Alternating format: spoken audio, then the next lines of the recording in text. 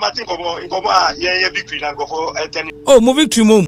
The woman say 5 years. Asamoah Odi Kuja court say, nature say, no, worry that as a over worry one country and one bona 1 year. And Kwalami and Sana, Sony gift you are now, as I say, Enyanema and Intimuko court and so court candy. Yes, Sawa dear with Oba Fankasa, one shadam Preso, and I were to before crash the case Beko Cotno, and one for sale cottage about the passport to Munin Kumubi, and no so much we are saying. Property is Matty saying for 4 acres. Any woman come away.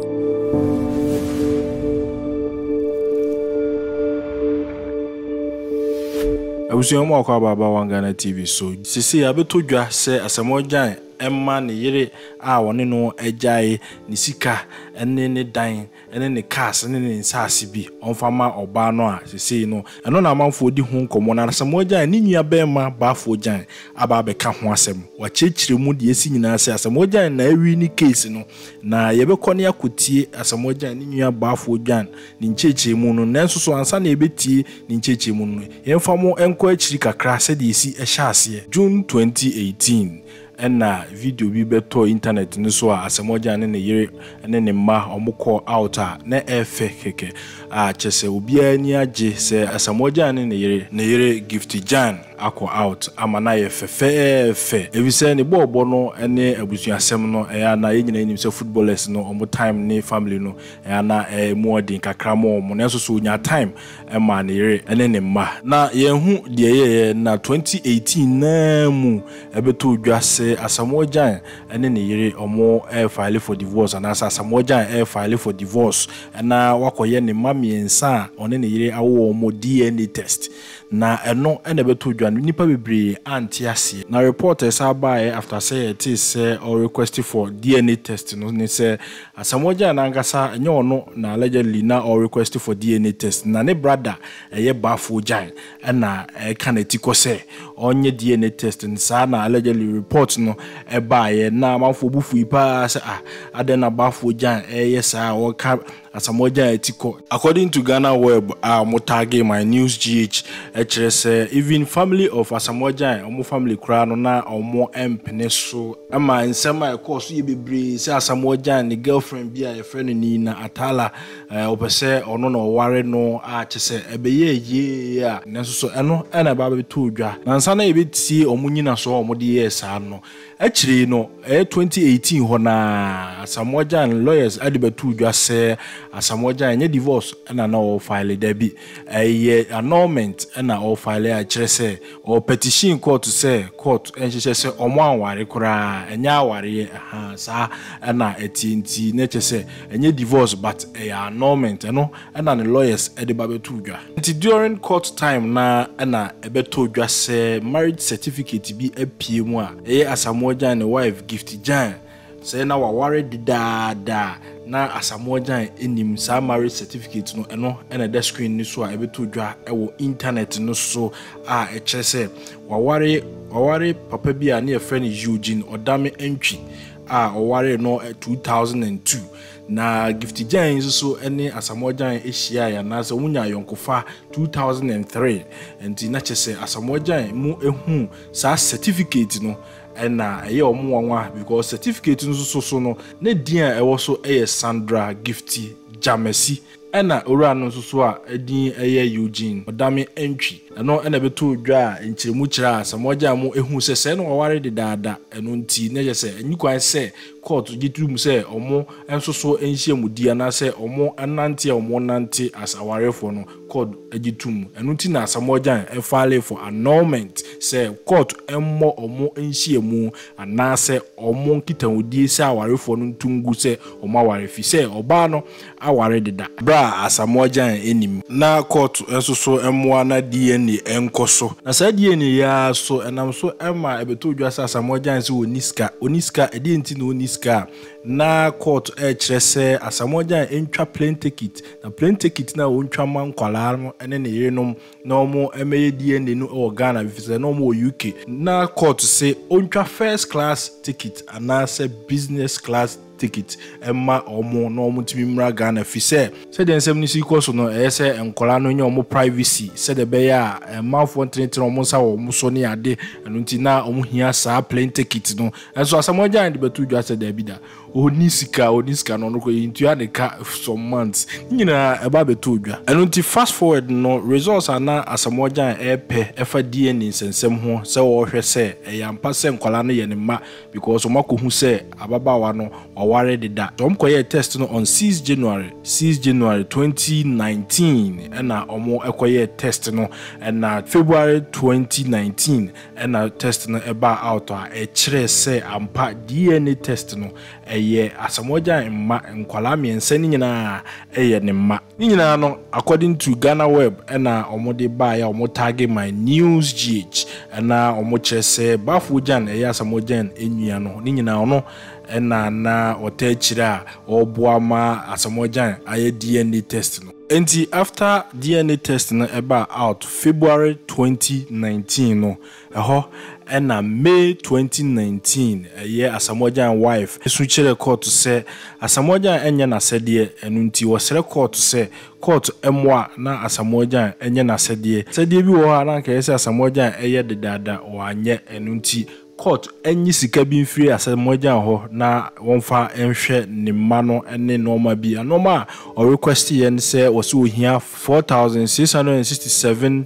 pounds ono ede eboa expenses fie na wasa ehia 1,500 pounds for vehicle insurance and 200 pounds for road tax. Wasa ekache court to say Asamoah Gyan into 12,870 pounds and also so a car or dear a shop 5 months rent and no say Asamoah Gyan into a man.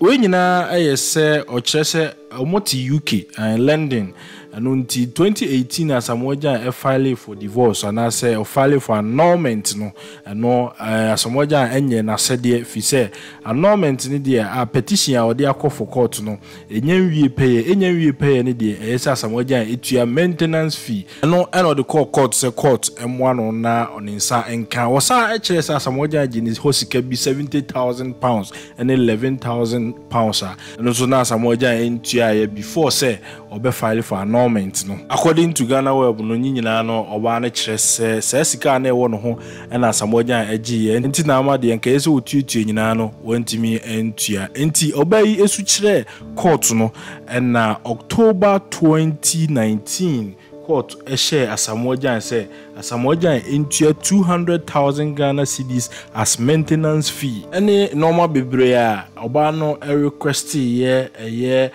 just bills be any taxes ni insurance oba no request ni nyina no na court to share say Asamoah Gyan entuitua na Asamoah Gyan lawyer omo eko court ho no ene omo koka ho asam ye ka se ka ye be ka na sansem we nyina twagu nyina achi no na ene court ade aba betudwa na se court aka se oba no ajapade bi wo ho no ma onya anase ninsa enka na asam no akọ viral pa uraku ampofu sports journalist na otro nsem no a court no kai no say after 3-year legal battle and Accra court has ruled today that the 3 case of Gifty Gyan belongs to Asamoah Gyan as enkwala no Asamoah Gyan dia the court to charge the former Ghana captain to pay Gifty Gyan 25,000 Ghana cedis every month bia Asamoah Gyan betua 25,000 Ghana cedis which is 250 million old currency betua amoba no for upkeep of the 3 kids including their school fees, medical and dental care, flight tickets among other child care costs. Na court no so sa wode Asamoah Gyan's mansion, the mansion bia ewo UK ye de ma oba no Asamoah Gyan mansion ewo UK ye de ma oba no na 4-bedroom house so ewo Spintex so ye de ma oba no na BMW ɛno so ɛyɛ Asamoah Gyan dia no ɛno so yɛde ama ɔbaa no ɛne Infinity ɛno so yɛde ma ɔbaa no na gas station bi so a ɛwɔ Pram ɛyɛ Accra no so yɛde ama ɔbaa no ɛno ɛna wuraku ampɔfo ɛbɛkyerɛ mu na Asamoah Gyan ne nua Baffour Gyan akyerɛkyerɛ mu DC wɔ court a wɔkyɛ sɛ Asamoah Gyan mom na ɛwi ni case no ɛnyɛ ɔbaa no na ɛwi ni case no sɛ de amanfoɔ esi ɛka no nti yɛnkɔ ne yɛnkɔtie Asamoah Gyan nnua no ne nsɛm no ɛmra yɛba yɛbɛtoa so sɛ waten nkɔmɔ aba ne nam from mam maten nkɔmɔ a yɛyɛ victory na nkɔfɔ ɛtɛne no oh mo victory mom ɛne ɛbɔ me nkɔmɔ oh wale we de metia we chief nyina the woman say I am say they say 5 years era aza Asamoah odi kuja court say na wari mu say no ni nature say no wari dada asa obe wari no one kan che no one bona one ye what you say nti o we no odiko to a court say o mu hwem ma no na say no prayer no mo anole marriage no ye ka say annulment I am so be ati ase say na je say some marriage no okay enti ene na ruling ne bae enti ruling ne bae no che say court fee mo na no prayer say ye mram say mo o yo ba enti bi ware mienu un divorce ye na say udada uku one border one kind of branch no e no ware o enti court the ruling ba ne bi ye teacher say we try ware ni say aware ni exist enti walas ye ko en asema e ba ye ni ruling no na afi so em say property same na mati say nkofo keka ye wo mi say oni oba de wo hono em say oto time man wo bebi ana wo no oni nkwala de wo e wo spin test na omoti any oba no dai no it is that they wo oba ni di ele dia what you say okay na oba no to plot o jamase o person no odi gas station eno say oba no di dim e oni dim ni dia era Infinity car o use any BM oba no use aro any get dada ti court person just say e gift or the man no ni dia what you say okay ti e ba no the property the normal no omo se omo pay $1 million omo pay ni we ni na court book ye e che say aware no twem nti we right say obeti wa beje ni property nti ye oba no ankasa ni property a ori azawo ha woni di no na court say gift dia o jama no nti the course no oh okay nti apart from ne any dey da offer ne dey court anje bi fufura ma no dabi na okay wadama na nkwala no so na eho nkomo kakra eno so wasem pie mu nkwala miensa na yesi azase enye ne ma no eno so eho asem tesen ose nkwala miensa na emsoni gift wa na azase enye ne ma enitim kopie mu court eno so court ka de en ku be hia e ma die ni ensemba eni na yesa do ma we what you say because as I want to be sorry keke say okoye die ni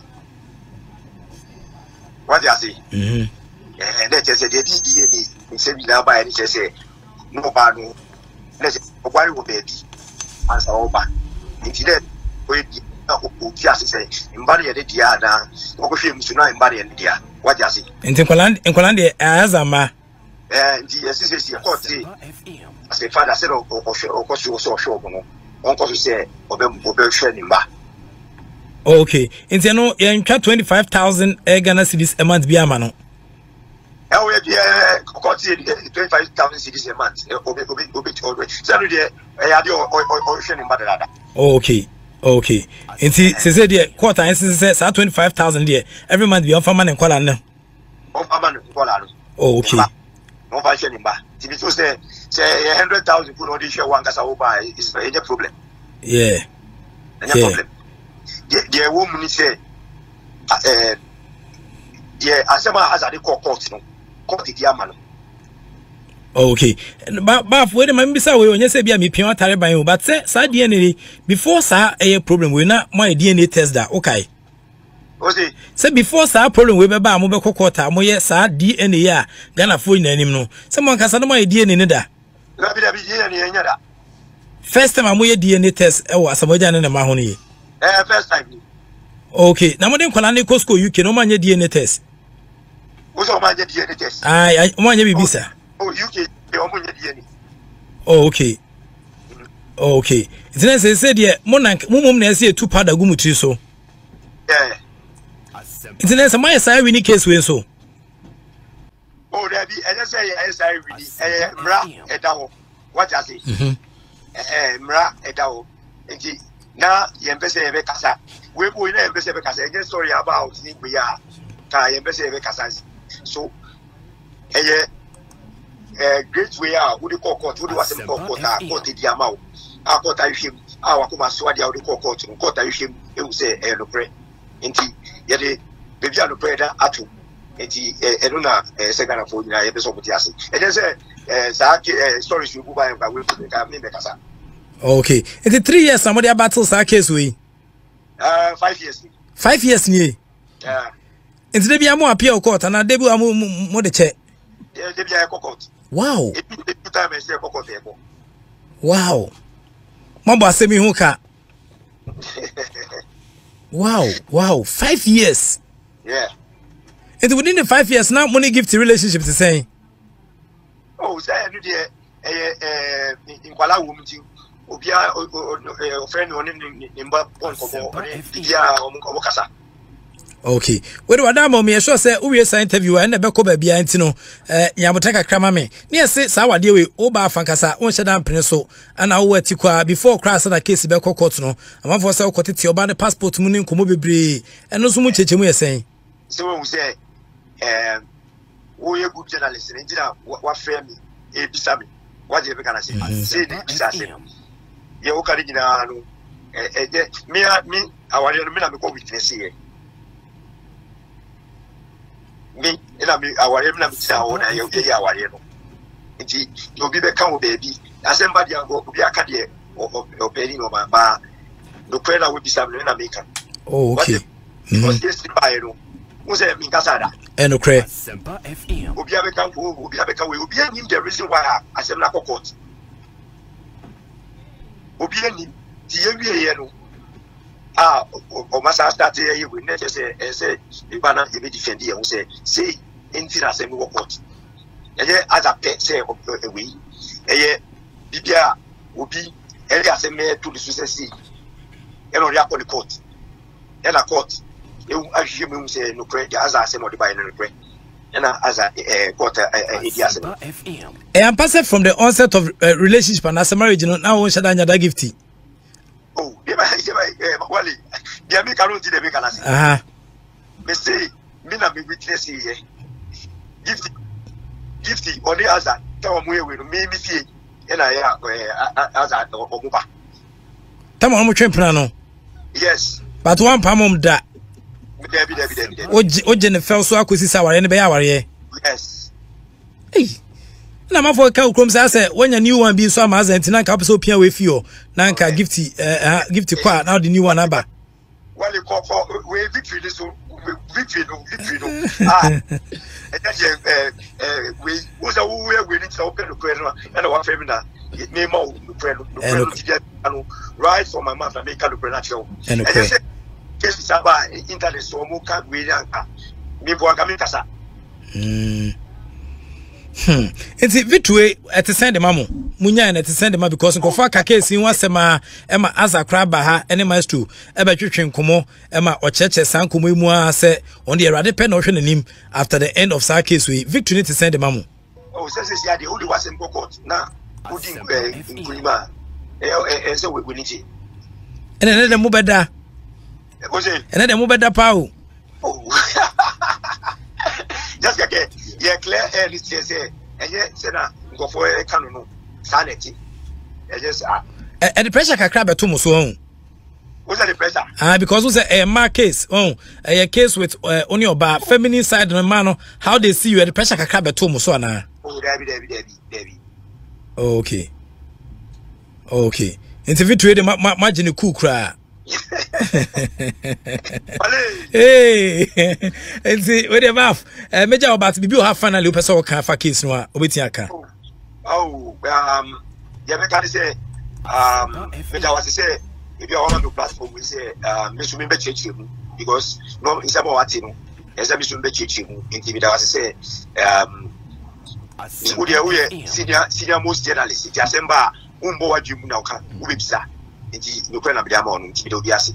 Okay, nti we dey baff mesomede was say necessary respect ya dey man na nwure woni akasa no. That's it. Okay, mesomede ase pa. Obviously, Lion 8 can Ghana for Akofa a drone was Subia Ba, I friend Gallimas Herbal Capsules. And a dray, you didn't remember 14 and a dia. Now, on one, Juma 80 a dosopa. Nimo did ya couldn't be pan say, and my own fieno, just winning cry, who ness a cuta anti aging component room, into ma unini, sa, sanso, anna, a sanso, a cook, and never idea, and never idea, syphilis, gonorrhea, prostate enlargement, prostate disorders, and a face sexual weakness, Nina, a dia otanum, a Gallimas Herbal Capsules. Ebe ye fro e de amount de ti obi em so e ho fento aso e no e Gallimas ointment ya e no no obi a odwawia no keka no na ode afi 18 ho e na fe so honam na nya ekuchire e ma unya ho to a mepachaw e no so ebe ye fro ma honam na ye fe e no da nchen so a sachemfo yareba na ye wo ana ade bi a edi utiri hu nya de mepachaw Gallimas ointment ebe ye fro ni nyina free e Live 8 Clinic Ghana. Or say, upon day one semi here ye, tia Yadibi Tosne Hawa, me patch of American Morton, echo Lion 8 Clinic Ghana. Numbers in the good screen, no, but more than Lion 8 Clinic Ghana was your number one health expert.